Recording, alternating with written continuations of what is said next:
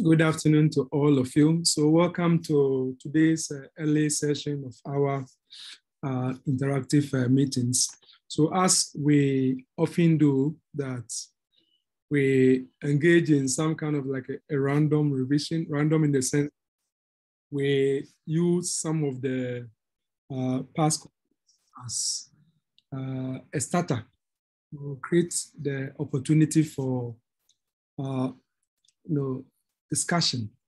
Yeah, so, and I also tell you that I'm not so much interested in answers to particular question. Well, in any case, we could just provide the answers to the questions, or as some people have put together the solved questions of the entrance examination and they are making available to students. So that is not the point. I want to use the question just to create a discussion and explain so many other things related to that to you. So that is the perspective from which I would like us to discuss the 2019 entrance examination. And if you look at the session B, the written component, it's invitation to students to do two things. One, in relation to writing a memo to a World Bank group, making suggestions concerning law reform, especially with sources of law. So that one is there. Now, that question, although it has come before, now let me just quickly go there before we come back to this particular. I just want to draw your attention to something. That is yeah. So if you look at the session B of 2009, I think the question was asking you to provide a write-up on the sources of law, and it's supposed to be with the context of the Law Reform Commission. Yeah. Now, because of the recent Supreme Court case, involving like the Bank of Ghana, right? Involving the Bank of Ghana, I think that it is a question which is so topical, especially with respect to subsidiary legislation. And just in case you're not aware, I'm referring to the case of Association of Finance, right? Association of Finance against Bank of Ghana and Attorney General. I'll put it on the platform in which some of you, WhatsApp platform, and you know what I am talking about. Because in the Association of Finance against the Bank of Ghana, I think it brought up the issue of subsidiary legislation. You know, like the Bank of Ghana, as part of their supervisory powers, they, from time to time, issued a directive. And question has arisen as whether the directives that the Bank of Ghana they issue is supposed to, for example, be subsumed under Article 11, Clause 7. So if we look at Article 11, Clause 7, any orders, rules, or regulation, that is subsidiary legislation, so to speak, which are made, are supposed to be laid before Parliament. And then on the day that it is laid, it's also supposed to be gazetted. So if that is the case, Bank of Ghana, the directives that they issue and all that shouldn't be also be understood as a form of delegated legislation. And if it is so, shouldn't it comply with the format for making delegated legislation? So I'd like you to read that case, just 25 pages. I've put it on the platform. Those of you who are the various WhatsApp platform, you can just read that. And that is the only reason for exciting my interest as far as the question which came in 2009 is concerned. Because as to whether the Article 11, Clause 7. Of course, quite apart from the Association of Finance and Bank of Ghana, an issue also arises as whether the Article 11, Clause 7 itself is not problematic. Like the fact that when subsidiary legislation or delegated legislation is laid before Parliament, certainly reference will be made to the particular parliamentary committee, which is like the Committee on Subsidiary Legislation. But if you look at Article 11, Clause 7, Parliament cannot change even a sentence or whatever. All that you have to do probably is to make like a suggestion, and then those who laid it may probably just withdraw it and then go and do certain things about it and bring it and all that. So that is just one problem.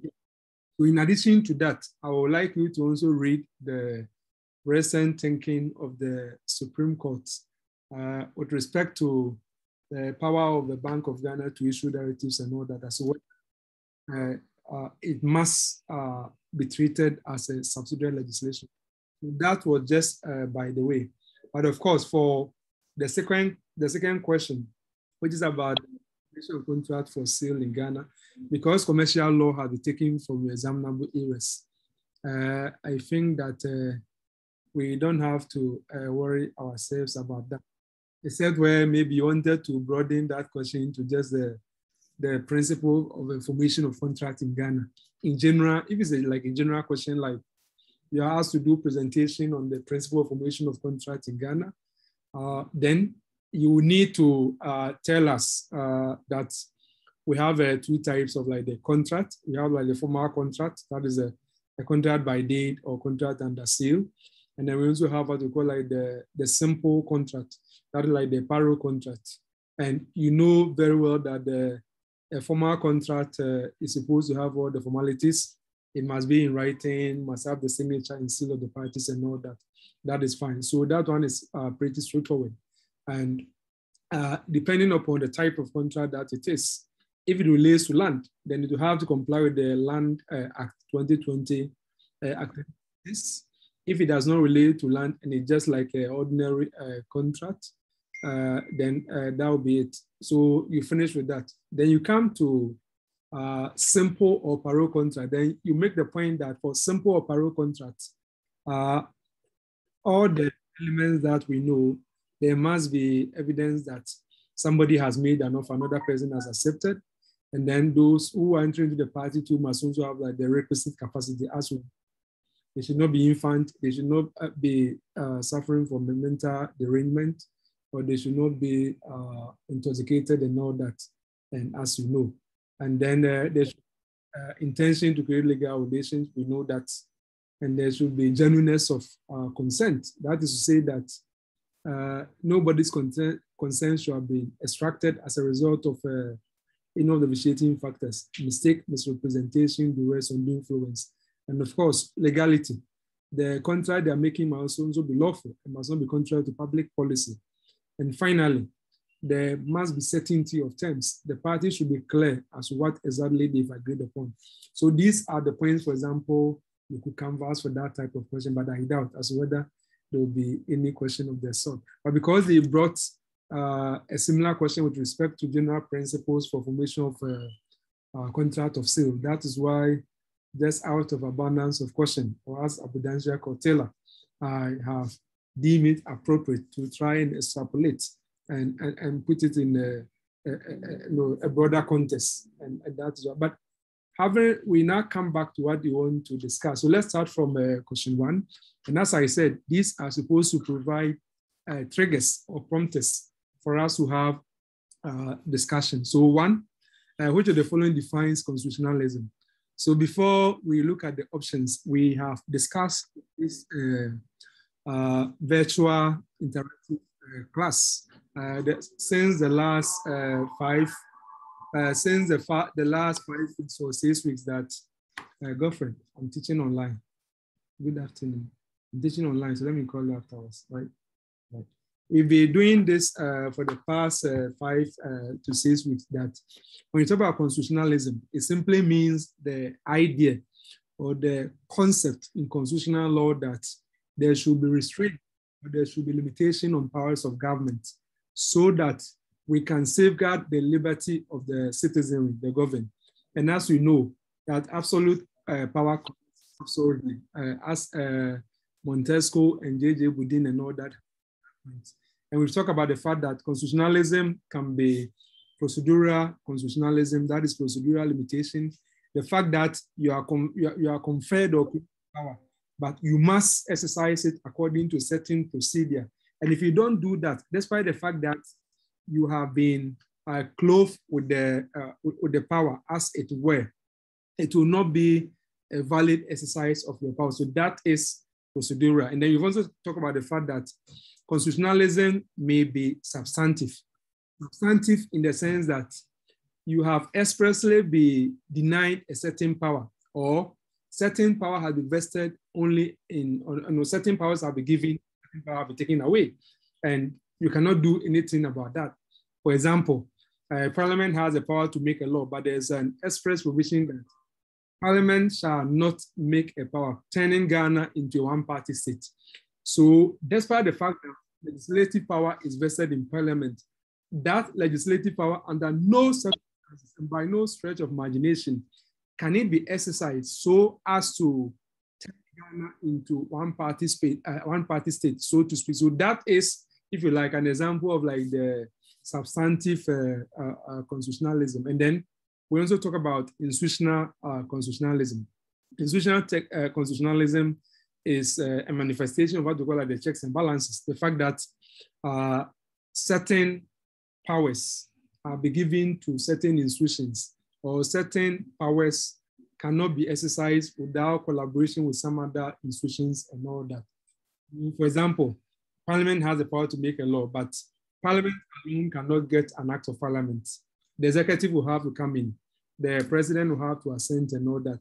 And the president has also been given the power to veto legislation. But that power also will have to be in conjunction with the Council of State. So these are some of the examples of constitutionalism.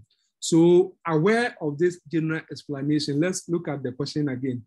Which of the following defines constitutionalism? A, government, if you know the answer, I can just put it in the chat so that when you can check whether government action should be based on the Constitution, government action should be legal, government action should be controlled, government action should be legal and constitutional. Okay, so what is your take? Let's look at your responses. Okay, we have A, B, C, D. Some are saying A, some are saying C. Okay, so those who are, let's start, and then let's start. And as I say, anytime we're doing a multiple choice, we have to use the elimination method. Let's use the elimination method to get the correct answer. Government action should be based on the that is true, but that will just give you constitutional government and not constitutionalism. Constitutionalism requires that there's a certain ethos, there's a certain conviction among the body politic, the citizen, that there's a need to put restraint on those who have political power. So A is not the best answer. So we are not going to, so we cross out A, let's go to B. Government action should be legal. That is not different from A. Because if you say that government action should be based on the Constitution, that is true. It's also about legality. So A and B are essentially the same, if you understand what we are talking about. A and B are essentially the same. And for that matter, A and B cannot be the correct answer. You have to cross them out. Let's go to C. Government action controlled. We've already explained constitutionalism to mean that there should be restraints on governmental power or exercise of governmental power. So that should ring a bell. That C is likely to be the correct answer. But let us validate that by testing it against the other remaining option, which is D. Government action should be legal and constitutional. Now, what the examiner has done is to marry A and B. And once we have concluded that A is not correct, because if government action is based on the Constitution, all that we have is the constitutional government. And having constitutional government does not automatically translate into constitutionalism. So A is out, and government action should be legal also is the same as A. In a sense, the same. So since A is out, B is also out.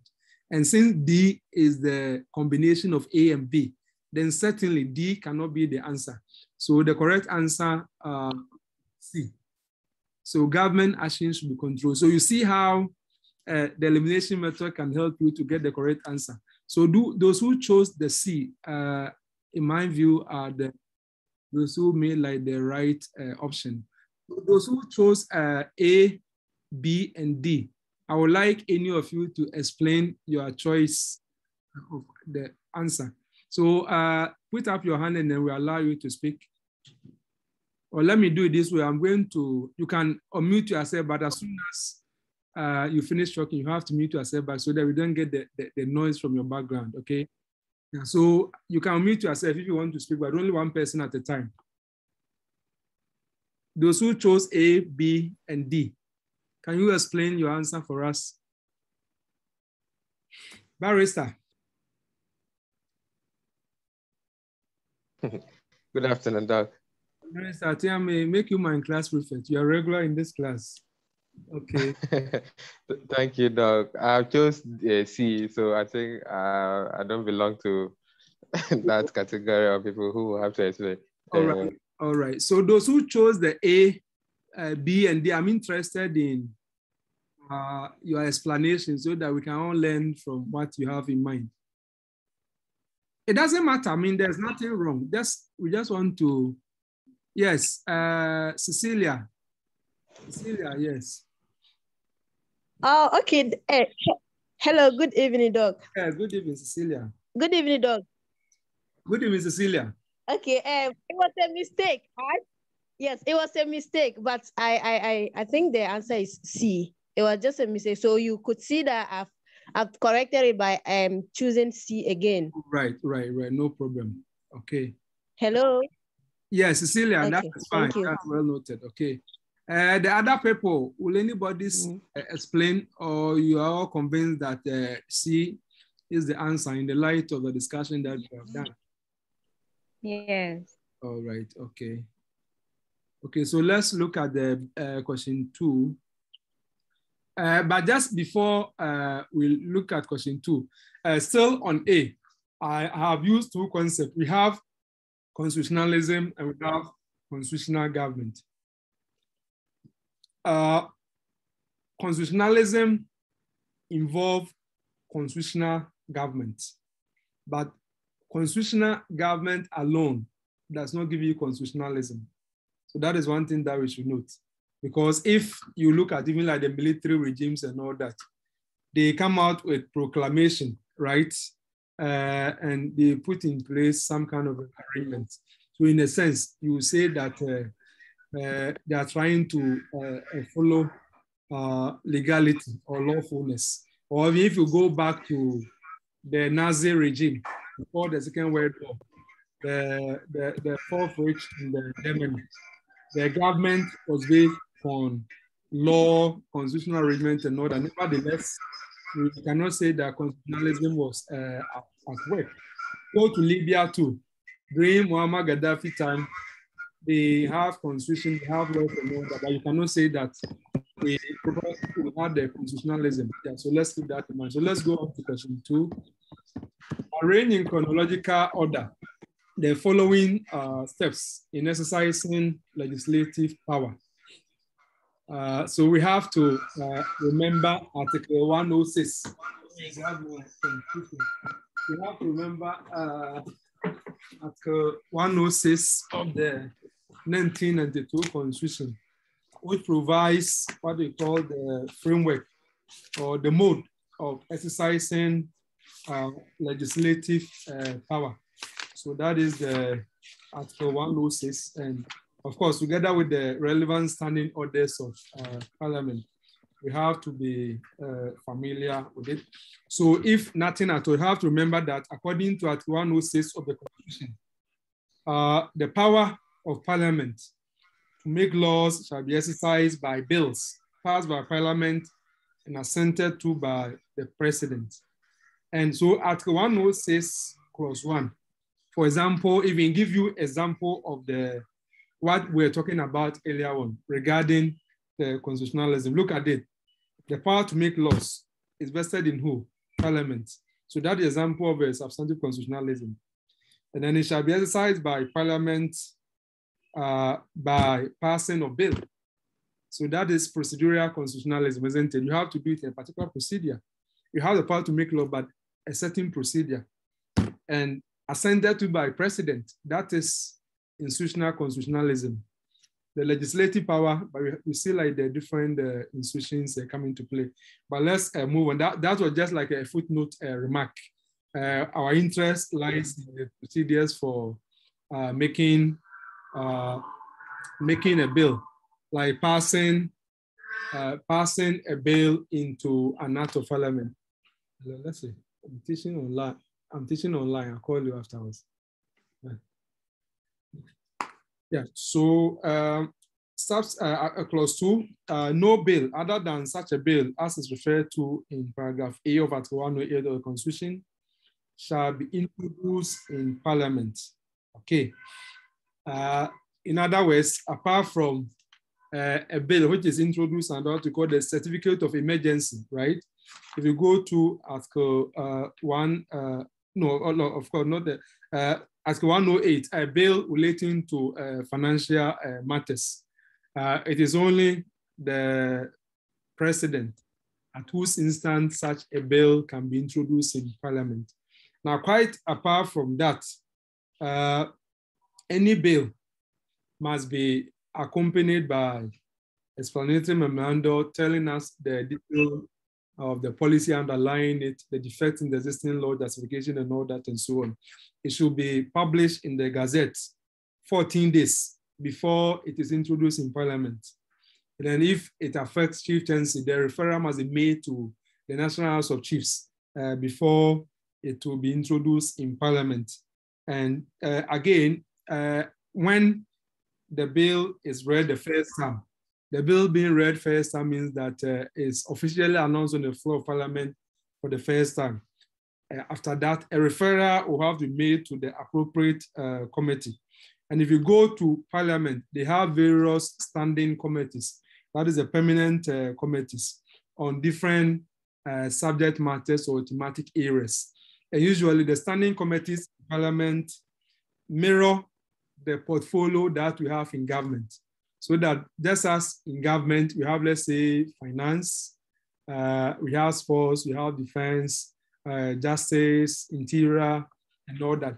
If you go to Parliament, we have standing committees, which mirrors those various committees as it was. So that is how Parliament is. Hello. Seshe, I'm very well. Seshe, I'm teaching online. I'll call you later. Thank you. Thank you.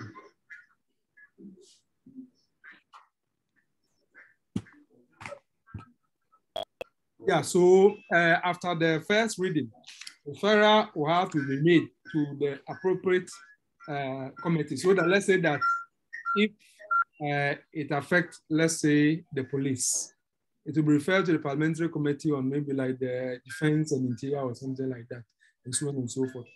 So after and it is in the committee in which a detailed consideration will be given. And then you come and advise to Parliament, that is a plenary body. Sorry.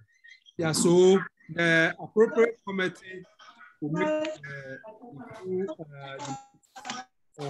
the bill. And after they are done with the examination, and then they have put their report before Parliament. Hello, Doc. Parliament, yes. Yeah, who wants to talk? Yeah, so Parliament will then... Hello, Doc. Yes. Mention your name. Hello, Doc. Please, it seems the feedback from the other users is interrupting. If you can please mute all of us. Oh, okay. So let me mute all of you. If you want to talk, then you raise up your hand. Okay. Okay, I can.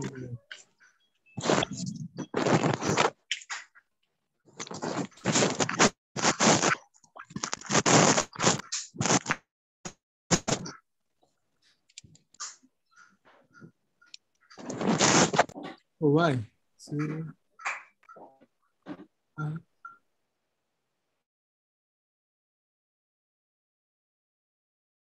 let me check if I'm okay. Okay, so I think it's better now. Okay, so after the particular standing committee has given a thorough consideration to the bill, they will make their report available to the full house.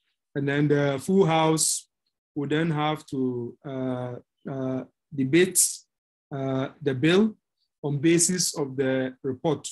And after that, they will have to vote as to whether they are approving the bill for it to become an act of parliament or they are not. And when the bill has eventually been passed by parliament, it will be referred to the president for his signature, that is for his assent. And this must take place within 7 days after the referral. And if he doesn't want to assent to it, or he's vetoing or refusing to assent, he will have to indicate that. And or he can also make a referral to the Council of State and ask for advice and so on and so forth. So in a nutshell, this is like how bills are made. So let us look at the question again. Arrange in chronological order the following steps in exercising legislative power. I, referral to appropriate committee to examine the bill. Read and make all necessary inquiries. I, full debate on the bill by parliament. I, reports of the committee. IV, presentation of bill to the president for assent. So if you remember what we just discussed with reference to Article 106, you have to know that definitely in terms of the options that we have, there'll have to be like the referral to the committee to examine before the report to the committee is submitted. And then a full debate is done by parliament on basis of the report. And finally, there's a presentation to president for assent. So the order will be I, IV. So I,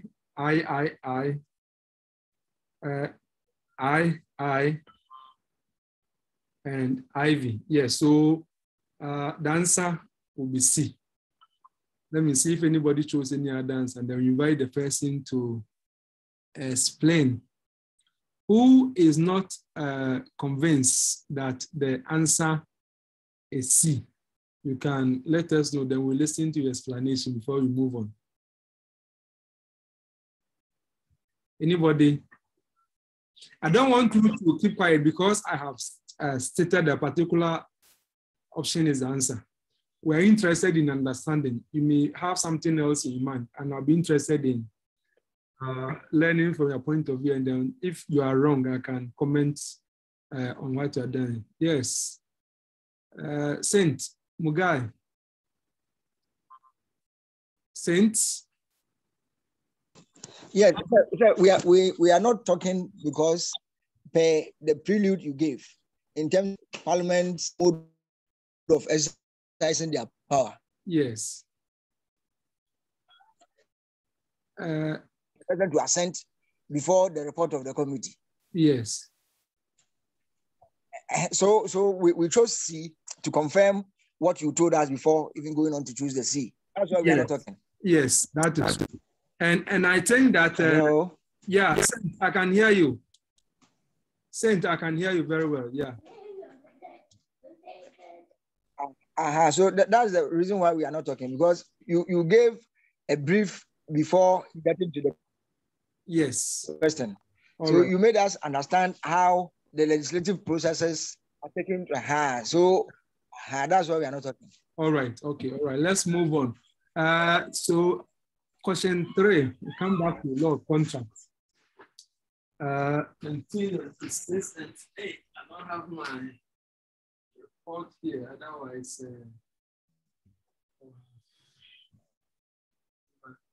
Okay, no, that's fine. Okay, it's okay. So the case of humans against coffee. 1987-81 Ghana Law Report 144 can be used as authority for which one of the following? Remember humans and coffee. When we were having, those of you who took part in my law of contract class with the first year students, of course, the recording is also available on YouTube, on the duress and on the influence. I talk about the case of humans and coffee, where a man was a small building contractor. He will go and get goods on credit, like building materials on credit. And it got to a point that he was owing so many people that some of them got the police to arrest him. They couldn't get him, so they initially got the son. So when they got the son, I think they kept the son for 2 or 3 days, and eventually the father himself surfaced. And then when the father surfaced, then they did the exchange. They released the son and rather detained the father. And having detained the father for quite some time, they prevailed upon him to agree the house to be sold so that they could raise money to pay the people that he was owing. So he agreed for the house to be sold, and the police were quite instrumental in securing all these arrangements. So having gotten a buyer, he was released, and the monies were used to pay off the creditors. Whatever was left was given to him. Then he quickly got lawyers, and when he got lawyers, he made them seal to have the entire sale of his house set aside, because he was of the view that the sale was not as a result of his free consent, and it's as a result of duress and all that. Now, when the matter eventually traveled through the court processes right up to the Supreme Court, the Supreme Court agreed that the contract was vitiated by duress, despite the fact that the duress was by a third party. It could still vitiate the contract. And if you look at the head note 3, the point was made that, quote, where the duress was by a third party and not the other contracting party, it must be established that the other contracting party who was seeking to enforce the contract knew at the time of making the contract of the threats or the compulsion or the constraint of the party pleading the duress. On the first of the instant case, knowledge of the circumstances and plight of the plaintiff before and at the time of the sale will be imputed to the first defendant. In other words, the court was saying that it is possible for one to sustain duress as having vitiated a contract, even if the duress was not by the contracting party, by a third party. If the duress was by a third party, insofar as the contracting party who stood to benefit from the contractual arrangement, otherwise actuated by the duress. Please, some of you have your mind still on and you are making noise, so just mute yourself. Thank you very much. That could still be upheld as a duress that affect the the contract. So look at this case, for example. So the court said that if we look at the circumstances of this case, what happened was that those who were buying the house, or the one who bought the house, knew very well that the owner and the vendor was not a free person, was in detention and was owing people, which was the reason why he was in detention and all that. And for that matter, the court said that he could have knowledge of the duress imputed or attributed to him. Despite the fact that the duress was from a third party. And the third party here was like the police, because the police was not party to the sale of the house. Now, so aware of this understanding of Hemans and Kofi, let us look at the question again. The case of Hemans, so put your answers there before you feed the answer. Put your answers there if you want. The case of Hemans against Kofi can be used as authority for which one of the following positions? A, where the duress was by a third party and not the other contracting party, it had to be established that the other contracting party who was seeking to enforce the contract knew at the time of making the contract of the threat or the compulsion or the constraint on the party pleading duress. Okay, so A sounds very sweet in the light of what we have just discussed. So we know A appears to be like the great candidates at this stage, but let's test that as whether A will be like the correct answer. Let's test that against the remaining three options. B, the purpose of a loan contract is neither the subject matter nor the fundamental obligation owed by the borrower to the lender. That is not the decision in Hemans and Kofi. That is a decision in another popular case. Who can put that case there? And then I can have a lunch or dinner with the person. B is the principle enunciated in another Ghanaian case. Anybody? Let me see. Oh, great. Barrister, you're actually in the top form. Barclays Bank and Sakari. Okay, that is true. Barclays Bank and Sakari. About the Saola track. Someone had taken a loan at the Barclays Bank to buy a Saola track. Having purchased it, at the point in time, the government had a policy that it is only state institutions to use the Saola track. And what that meant was that it was illegal to continue to use the Saola track and all that. And this person defaulted in paying the loan. And when he was sued by the Barclays Bank, he put up the defense that the contract had been frustrated by changing government policy, because the government policy had made it illegal for a private person or company to be using the Saola track.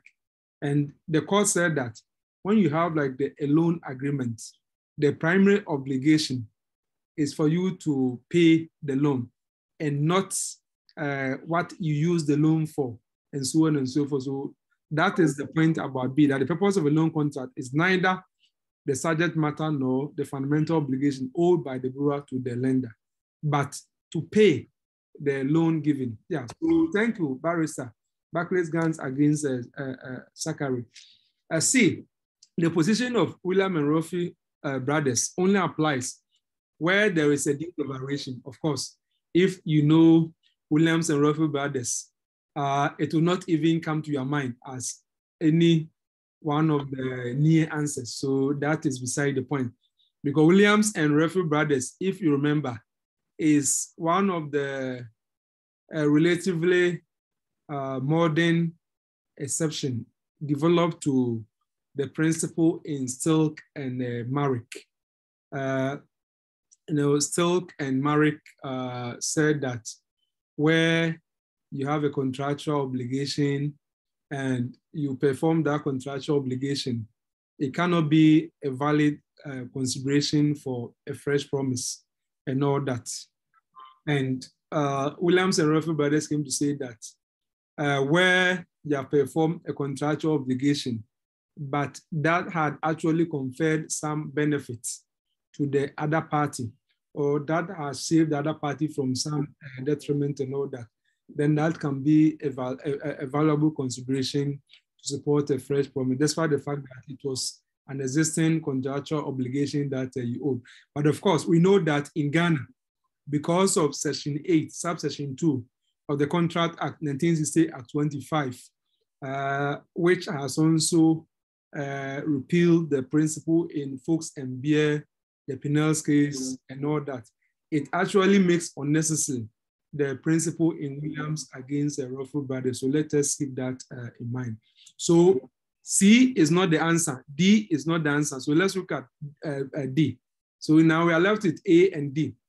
A contract which results from duress must be to the manifest disadvantage of the person who is persuaded to enter into it.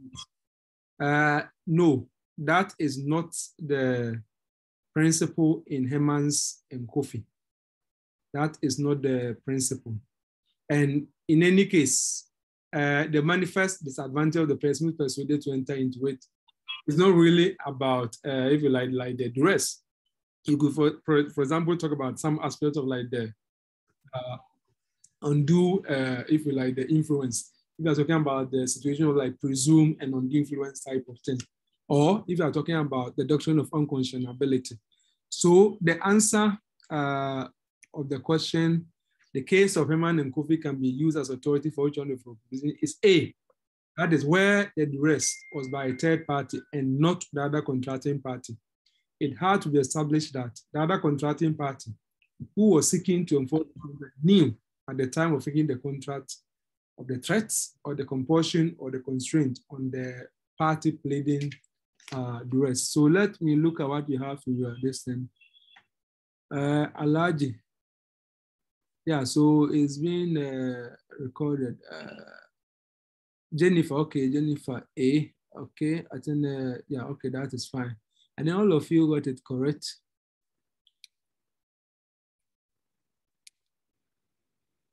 Okay, so let's look at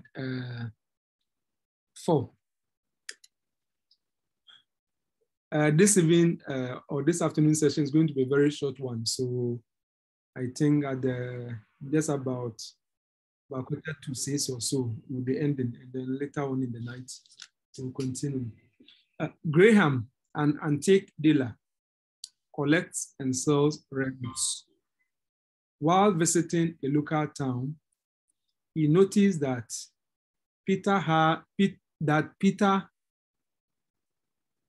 had rare editions of 3 books for sale in a second-hand bookshop. He negotiates and agrees a price of 500 cedis for each of the rare edition on the assumption that you have the books in his possession. He negotiates to sell the first book to AIRAC for 800 cedis. For 800 cedis. The second-hand book is to be sold to Ellen for 600 cedis, together with another rare book. That Ellen is to sell to Graham for 400 cedis. As Graham has a buyer for this book in the sum of 600 cedis. The third book, which is the only surviving copy, is to be sold to Richard for the sum of 100,000 cedis. No, 1,000 cedis, sorry. Graham has now returned to collect and pay for the 3 books from Peter as agreed.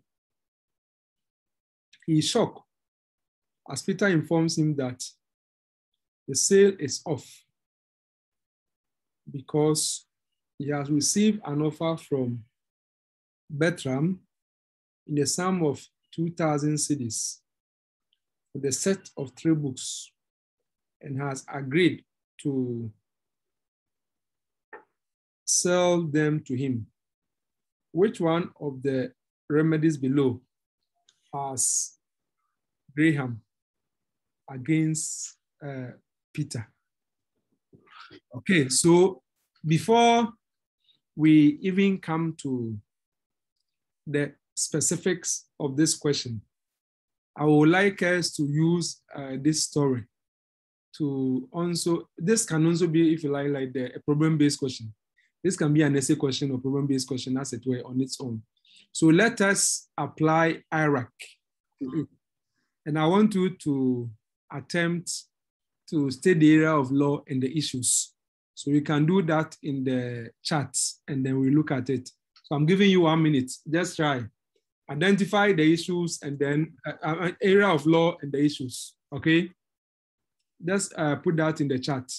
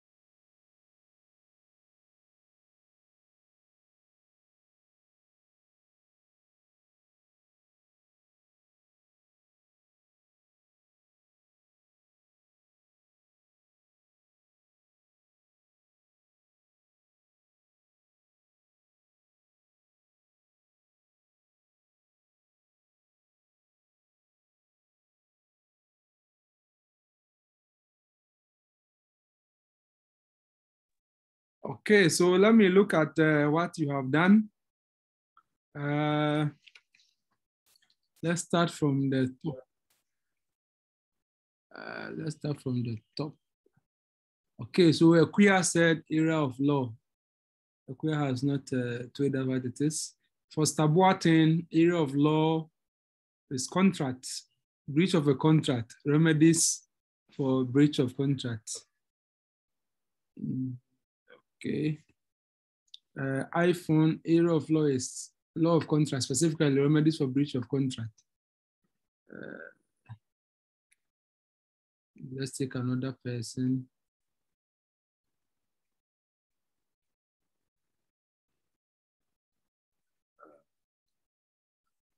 Okay, Jacob, equitable remedy of specific performance. Is that, no, I didn't say tell us that. I said, let's assume you have this narration, right? As a problem-based question. And we're trying to work out the area of law and the issues. Josephine, the law of contract, area with specific reference to equitable remedies.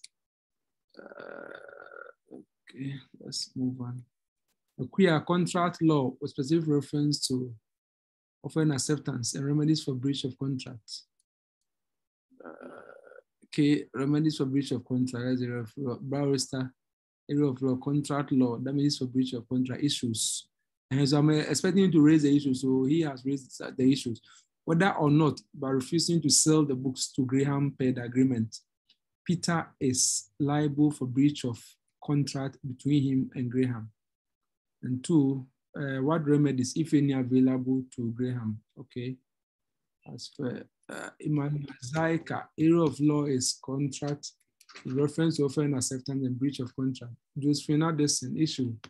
Whether or not Peter has breached a contract with Graham. Barrister, okay, barrister again.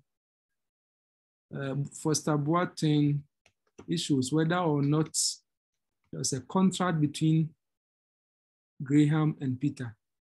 Whether or not Peter breached the agreement between himself and Graham, whether or not Graham has any remedy. Yeah, so I think the first Abuatin, I like the fact that you are building upon what the barrister actually put down. Dr. Himfo.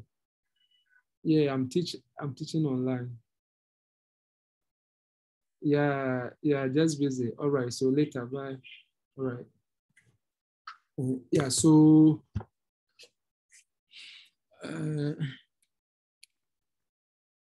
Deborah Jesse, a breach of contract. Yeah, so I was making the point that I like the first Abuatin because we need to find out whether there's an agreement before we proceed to say that there has been a breach of the agreement, even if you are not going to waste time in demonstrating existence of agreement. You can just dismiss it in few sentences, so that is fine. Before we move on to explore whether there has been a breach of that agreement and then what remedies are available. Yeah, so I think that, okay, so I think some of you have made a very useful contribution.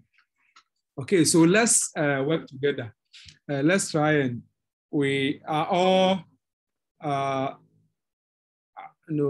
we have a consensus, or we've reached a common understanding that the bigger area of law is law of contracts. And then some of you have also raised that it's about agreement to offer and acceptance and then breach of contract, and then the remedies for the breach. Okay, they're all correct. But let's look at the issues. Let's go through the sentence one after the other, and then for each of them, they raise the issue. Graham and Take Dealer collects and sells rare books. Is there any issue? No, there's no issue. So while visiting local town, he noticed that Peter had rare edition of 3 books for sale in his second-hand bookshop. So Peter has 3 books for sale in his second bookshop. Does it provoke any issue? Not directly, so let's move on. He negotiates and agrees a price of 500 cedis for each of the rare edition on assumption that you have the books in his possession. He negotiates to sell the first book to Eric for 800 cedis. So you look at that sentence. We have 2 things there. So the first part relates to whether there's an agreement or whether there's like a offer and acceptance. There's an agreement between Graham and Peter, right? That is like the first part of the sentence. And then the next one, he negotiates to sell the first book to Eric for 800 cedis. Is there any issue? Negotiate to sell. No, that doesn't necessarily provoke any issue at this stage. The second-hand book is to be sold to Ellen for 600 cedis, together with another rare book that Ellen is to sell to Graham for 400 cedis. As Graham has a buyer for this book in the sum of 600 cedis. Is there any issue around it? Not necessarily. Let's move on. The third book, which is the only surviving copy, is to be sold to Richard for the sum of 1,000 cedis. Graham has now returned to collect and pay for the 3 books from Peter as agreed. So I mean, that will feed into the issue that we raise as whether there's an agreement between Peter and Graham, or Graham and Peter.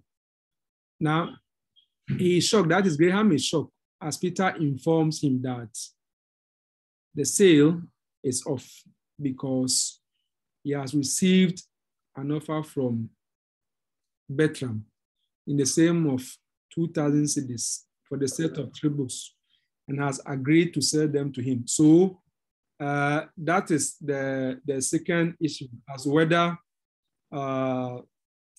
Peter has breached the contract or the agreement that he has with Graham. And the third one, that is the remedies bit. Okay, so now we have, if you like the three main issues. So let's suppose that you have to treat them. As I keep telling you, take one issue after the other.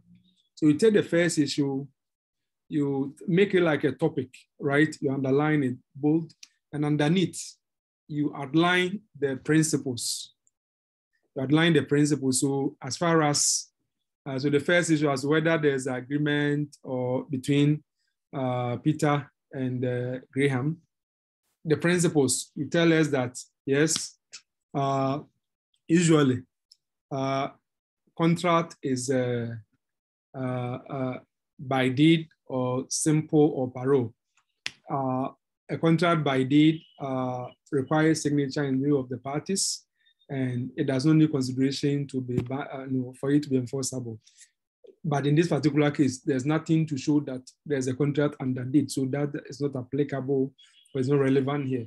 Now, a simple contract needs to have an agreement. An agreement is often analyzed by trying to find out whether there's an offer and whether there's an acceptance. So you tell us what an offer is: expression of willingness on the part of someone to contract, and so on, you cite authority. You tell us what acceptance is: unqualified approval or endorsement or assent to the terms contained in the proposal or the offer. Then you give us like the authority, right? Height and reach and so on and so forth. And then you come on to make the point that by having regard to the circumstances of this case, you are doing the application now. With respect to like the application, we can take for granted that the question tells us that they have agreed. So presumably, there's an agreement between Peter and Graham, and there's no room for dispute regarding that agreement. So it needs not detain our attention here. And you have just demonstrated to the examiner that, yes, you are very much aware that it's important to find out whether there's an agreement. But since in the circumstances of this case, it's quite obvious that there's an agreement, there isn't much to discuss or explore as far as the requirements for agreements are concerned. So then you leave that, and then you come on to the next issue. You take the next issue as the next topic, whether, what do you call it? Whether Peter is in breach or has breached the agreement to sell the three books to Graham. Then you outline the principle. What are the principles for breach of contract? That a contract may be discharged by breach. That is where the parties are released from further performance of their obligation. There are what they call like the for a breach to occur, which can repudiate the contract, which can release the parties from further performance, or can discharge the contract. It must be in respect of like a condition. And a condition is a term which goes to the paramount importance or the root or the foundation of the contract. And for that matter, the breach of it entitled the innocent party to rescind it and so on and so forth. As to whether, and then you also tell us the fact that where, somebody is making an annotation, any point, you want to make any point, just raise up your hand and then I'll allow you to speak. Yes, who wants to speak? Let me see. The one who made the annotation, want to say anything? Okay.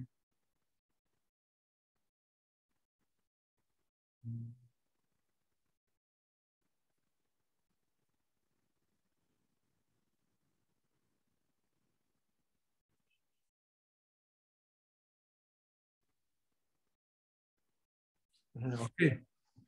So you come to you go on with the statement of the principles and all that. Then after that, you do the application. You do the application. So has there been a breach?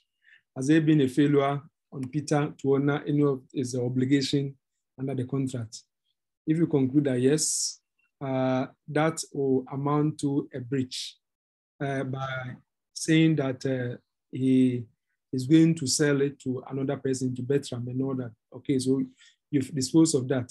Now you come on to the next one. What remedy is available? But the breach in this particular case, if you look at it, he said that he's shocked, as Peter informed him that the sale is off because he has received an offer from Bertram in the sum of 2,000 cedis for the set of 300, he has agreed to sell them to him. Now, as it is now, we do not know whether he has actually done the sale. He's only hinting that he's agreed. So the breach in this particular case could be what we call anticipatory breach, right? Anticipatory breach is where you breach the contract before your obligation is ripe for performance or before time for performing your obligation. So if we look at that, of course, we can exploit that, but that is not the focus of this question, except that we are just trying to use the narrative as an opportunity for discussing a problem-based question, as we have seen. Now we come to remedies. The question is, what is the appropriate remedy? Then you have to tell us the principle quickly. What are the remedies for breach of contract? The usual remedies for breach of contract are the common law remedy of award of damages, and then the equitable remedies of specific performance and injunction. So these are the remedies for breach of contract. And you tell us briefly about each of them. So you can start from the equitable remedies, like the common law remedies. Damages are monetary compensation awarded for a breach of a contract. The aim of awarding damages is not to punish, but to place the innocent party in a position that he or she can be as far as money can do it. The case of Robinson and Harman and so on and so forth. And then you say that damages may be liquidated or unliquidated. Liquidated is where the parties have made a genuine estimate of how much loss will be occasioned in the event of a breach. You cite the case of a Dunlop pneumatic tie against like the, what they call the new motor and all that. Then you make the point that where the parties have not made any genuine pre-estimate, then the court will have to do the assessment and quantification of damages, and that is unliquidated damages. And the court is usually guided by the principle and handling ambassador of that. The court will allow damages to be recovered for losses which arise naturally in the usual course of things from the breach of the contract. And but where there are special losses which will have been contemplated by the parties because of the information which had been shared at the time of making the contract, that can also be recovered, material, laundry, and human, and so on and so forth. Then you are done. Then we come to specific performance. Specific performance is an equitable remedy which will be decreed to compel a person to carry out his contractual obligation.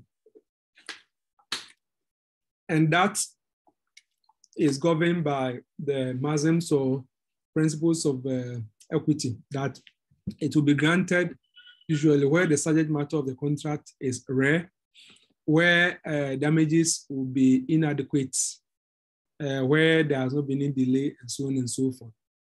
These are some of the instances which will govern the award of specific performance. An injunction is also equitable remedy by which a person is ordered to reverse a wrong that he has committed, or by which a party is restrained from carrying out a wrong, such as breaching his contractual obligation, and so on and so forth. So these are the principles, and then you have to do the application. So having regard to the current scenario, which remedy is the most appropriate remedy? So A, specific performance. B, injunction. No, what is this?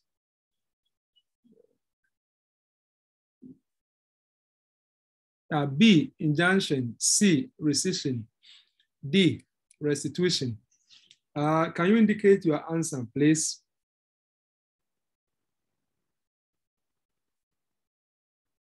We have Cecilia Ayelo. She has gone in for A. Nokia has gone in for A. Specific performance. Okay, so let's do the analysis. Specific performance, we have said that by it, a person is ordered to carry out his contractual obligation.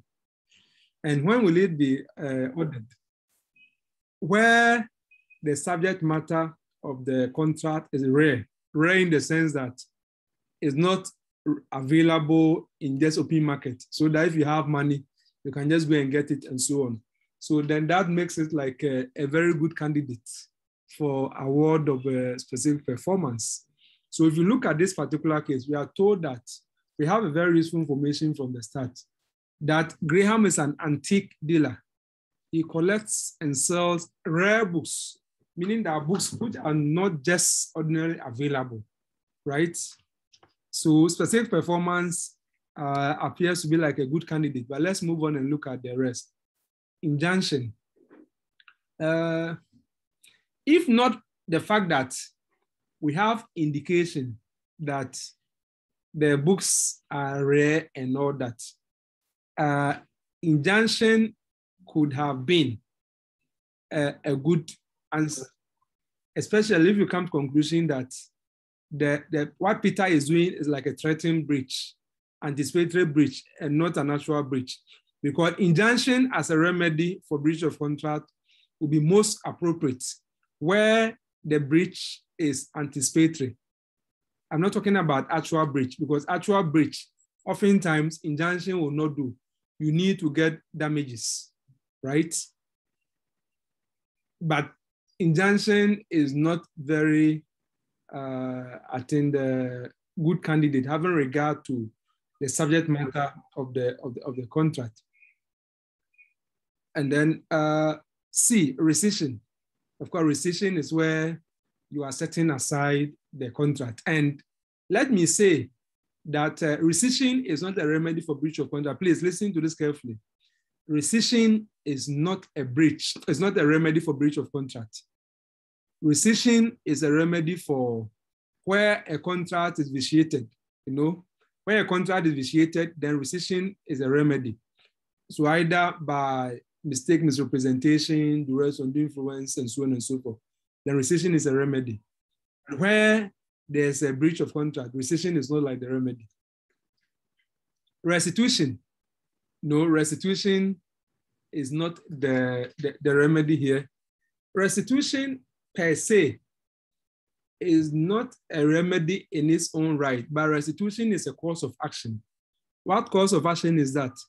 Restitution means that, for example, you have a case of unjust enrichment, right?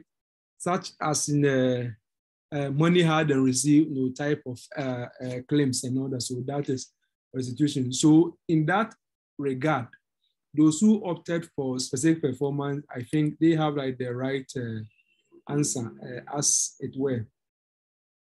Let's look at our last question, and then I'll end the class, question 5. So as I told you, it's not so much about the questions and answers. It's about the discussion around the questions and the issues. I mean, that is what is of interest to me. Otherwise, we just send you the questions and send you the answers. But that is not the point. So I'm interested in the discussion that we're having. So in the light of what I have said so far, if anybody has any addition or question, you can just let me know before I move on to question 5.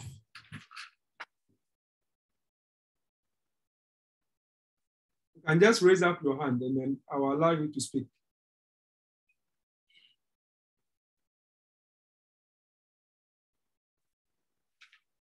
I think today you are not prepared to share your ideas with us. Okay, okay, barrister. Okay, let me, Akuya, Bryce, let me hear Akuya first, and then I'll come to you. Akuya.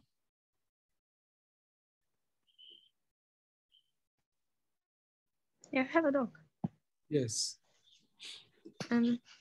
Please, I realized in my reading that mostly repudiation and rescission are used interchangeably. I want to know the difference. Yeah, okay. Yeah, that is true.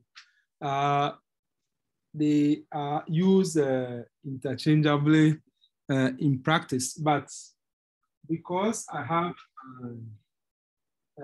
Black's Law Dictionary around, and I always want us to benefit from more knowledge from what is there. Before I give like the specific response, I would like to read for you what Black's Law Dictionary is saying on each of them. So I'll start from repudiation.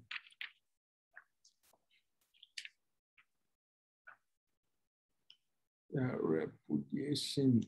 Okay, good.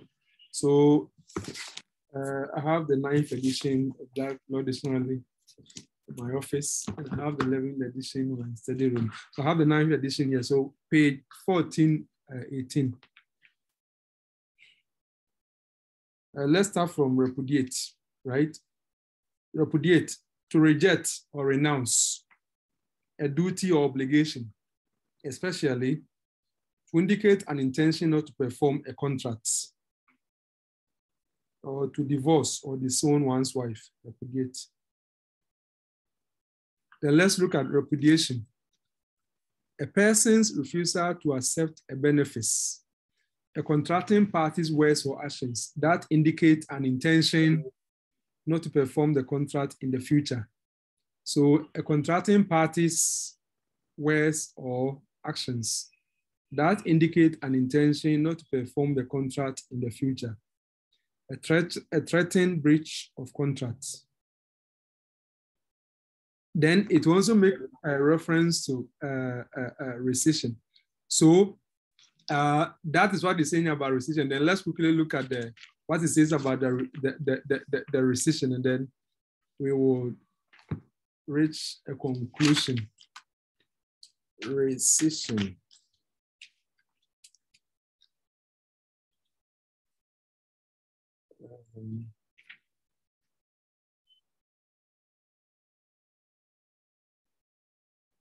Okay, so rescission, okay. Page, is it?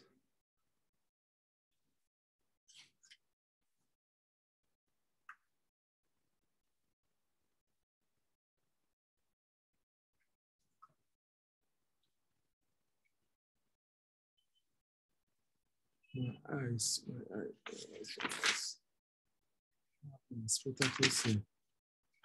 Rescission, see rescission. Okay, that's the invalid spelling, that is right.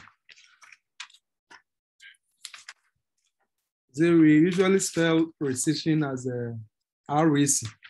If you look at the Black Law Dictionary, there's another spelling, RBS. So rescission. So refer me to the rescission. So let me go there.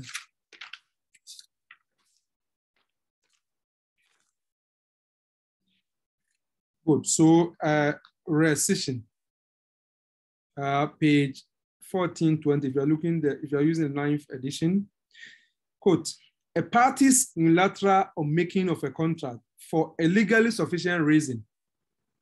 A party's unilateral making of a contract for a legally sufficient reason, that is rescission, such as the other party's material breach or a judgment rescinding the contract.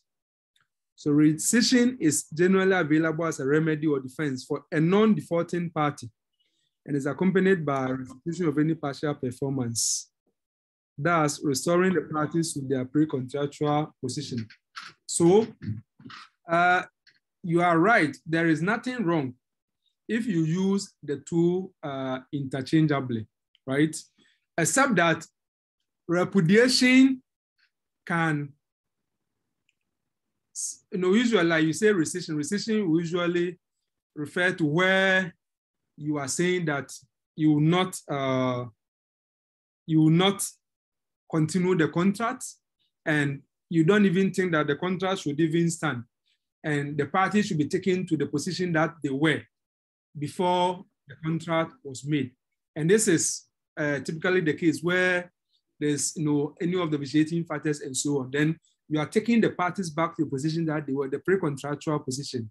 And that is why it's saying that restitution should be possible. In fact, if you look at the availability of the remedy of rescission for misrepresentation, one of the points which is often canvassed is that restitutio integrum should be possible, meaning that before you can rescind a contract for, let's say, misrepresentation, it should be possible for you to take the parties to the pre-contractual position. So in that respect, it can also mean repudiation, except that for repudiation, it's not all the time that it means you are taking the parties to the pre-contractual position.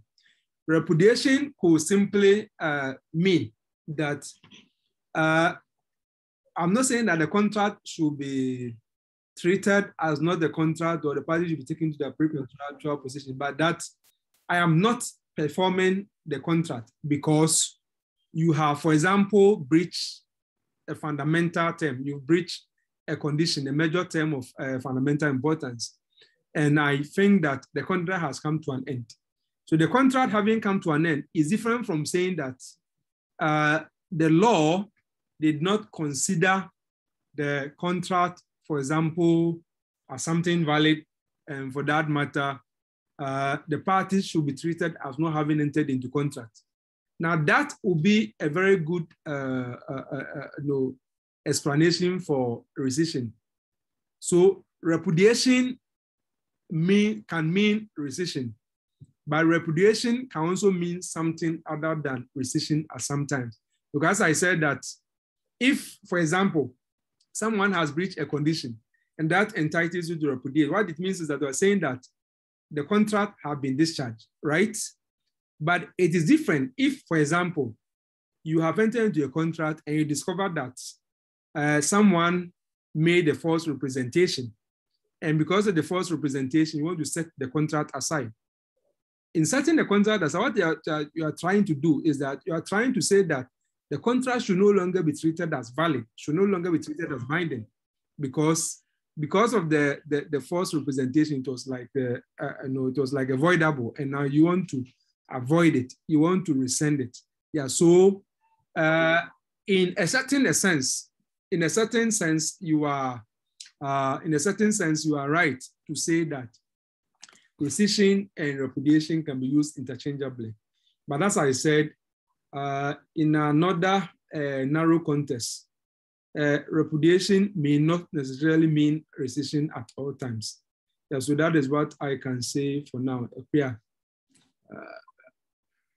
Barrister, your hand was up before yes.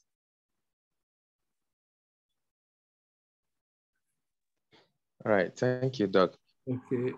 Still on the same question, I had a second thought. What if there was another option, for example, E as damages, so that damages will also be part of the options? Will it be safe to still go for the injunction, or in this case, damages? Because what we learn is that the first principle. No, I think we went for specific performance. We didn't go for injunction. Oh, sorry, but yeah. So I'm not trying to add up something. I was saying that if they had added damages as one of the options, I mean, all things being equal here, because what we learn is that the first principle is that when there is maybe a breach of contract, we first resort to damages insofar as damages can do. It is only when damages cannot do that we get to, when they are inadequate, that we resort to the other equitable remedies. So in this case, yesterday we were having another issue that sometimes the question to some extent always try to give the subjective intention of the examiner.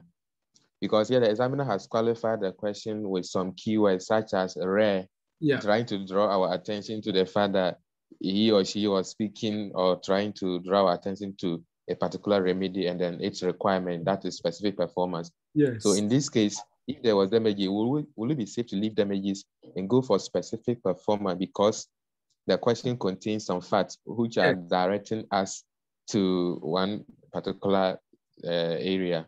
Right. Yeah, absolutely. Insofar as we have information pointing us to the fact that the subject matter of the contract is not something which is common. I think that even if damages was there as E, we still have to stick to specific performance because of the information we have, letting us know that what the contract is about is not something which is readily available or something which you can just use money to get it and so on. Yeah, so that is what I would say. Okay, let's take our concluding question for this session and then we will end. Question 5. Mensah appoints George to act as his agent for 2 weeks. George agrees to act without payment. Mensah instructs George to collect rent each Friday morning from his tenants and pay the rent into the bank next, I think it should be as the next door or next day. Okay. If the second week, George collects the rent but fails to bank it, on the way home, he leaves it on the trotro and it is never recovered. Can Mensah take action against George for breach of his agency duties? Okay. Although if you read this, your mind will be that of course, it's a commercial law, and commercial law, because there's an agency, and agency is part of commercial law, and commercial law has been taken from your syllabus. I mean, not this, your syllabus, from the examinable area for purposes of law school entrance examination. So this question 5, for example, is if you like the type of commercial law and specifically agency question as it's where, but we can still let's still treat it as part of like a general law of contracts, because let's remember that when we are dealing with the privity of contracts, there's a little bit of agency there, isn't it? So can Mensah take action against George for breach of his agency duties? Or because you, of course, it's not going to be examined, so don't let me bother you for us to discuss agency law. Okay, so we will end this session here, and then later in the night, we do about an hour or 1.5 hours. So have a very good evening.